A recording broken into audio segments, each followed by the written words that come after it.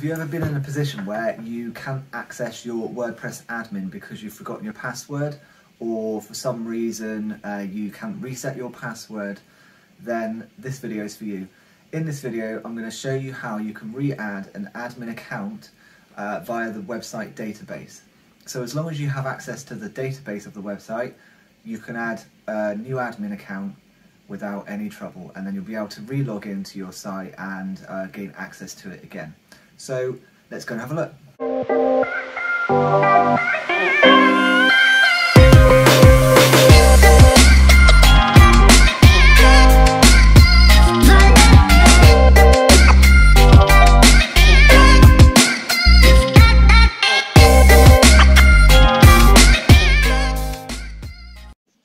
Okay, so we are presuming now that you have logged into your website's database. Usually it's through something called phpMyAdmin, and you'll see a list of tables like this for your website. So the prefix may be different for you, so the default is WP. Yours might be something different, but what we're looking for is the information after that prefix. So first of all, we need to find users. Okay, so here we go. For us it's WP users, and what we need to do is we need to click insert at the top here. Okay, so click insert. Now we need to give this user an ID, and this ID needs to be one that isn't already used. So just as an example, if I go back to users, so we've only got one user and that ID is 2, so I know as long as I use any other number than 2 we'll be fine. If you have a website where you have a lot of users and it's going to take some time to figure out what number is free basically, then what you can do is you can leave this blank, and then after this step you can go back to users and check what ID it's given you, because it will automatically give you one that's available. Okay, so for now I'm going to use the ID of 3, and we need to remember what this is because we need to use it for another step after this one. Okay, so user login is just your username. And then password, we need to make sure that we select MD5. If we don't select this, then this login won't work.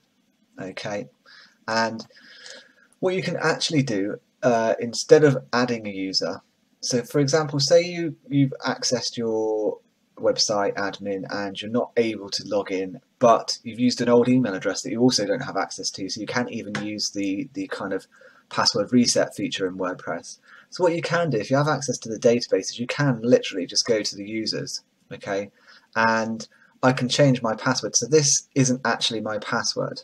This is just a kind of hashed version of it. So if you try and use this, it won't work. Okay, but what you can do is you can edit this user. In the password section, you can go MD5 again, and you can change that password to whatever you want. Once you click go, you will have reset your password. Okay. So you can do it that way if you don't want to add a whole new user. That's the easiest way to get back in if you already have an admin account on there. So anyway, back to where we were. User ID, username, password MD5. I'm just going to give my password the name password. Don't do that. It's not a good idea, it's not secure. I'm only doing this on a staging site which will be deleted anyway, so that doesn't matter.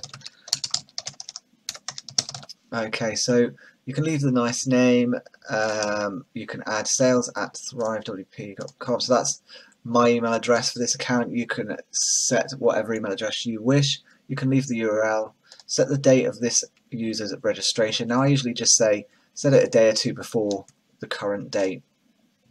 And that is all you need really. That is the basic information you need for your user account. So we click go, that's all been created. The next step is to go to user meta, and again we need to go to insert. Now the meta ID we can leave blank. The user ID is the ID we had previously used, so that was number 3. And then we should have here what we've already copy and pasted just to make things easy. This information I'll add on our site, and I'll link to that below in the description. Okay, so it's the WP capabilities, and this is giving the user the admin capabilities, the admin user role basically. So there's that one, and if you scroll down you've got another box. Again, you can add the user ID 3 because that is what you need to reference that user, and we will pop in WP user level, and that should be 10. Once you've done that, you click go, and that is your user added to the database of the site. Now this is just a kind of demo site that we've created. So if I go to the admin login page now, and we will use the username and password we just set up, click login, and we now have access to the admin of that site. So if we then go to users, you can see this is our original user, this is the one we've just created. It's got administrator roles, and we've managed to log into the website. Alright, so that's how we can access our website if, you know, for whatever reason you can't log in, or the admin kind of password reset doesn't work. You can access a database, add a new user, and you can gain access to your website again. If you like this video, give it a thumbs up, subscribe, and let us know what you think. Any video ideas, we're happy to hear them. Just drop a comment below. We'll see you next time.